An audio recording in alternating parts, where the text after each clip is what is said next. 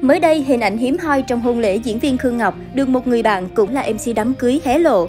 Trong clip, cô dâu khoác lên mình bộ váy trắng với thần thái rạng rỡ, cực kỳ xinh đẹp, trong khi nam diễn viên mặc bộ vest trắng bảnh bao tông sột tông với bà xã.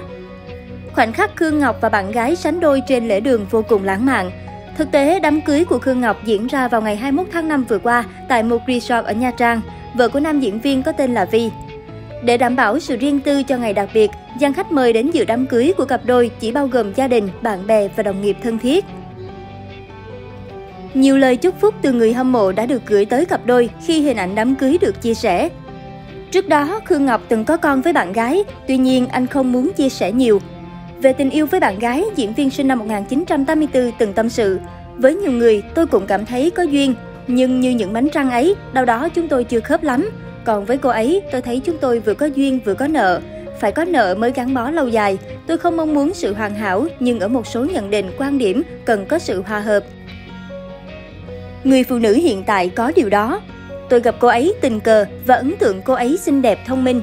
Thường những người phụ nữ thông minh mà không theo kiểu biểu hiện ra rất dễ cuốn hút người khác.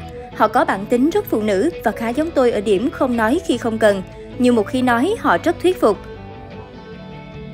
Khương Ngọc kiến tiếng về đời tư, hiếm khi chia sẻ về đời sống tình cảm trên mạng xã hội.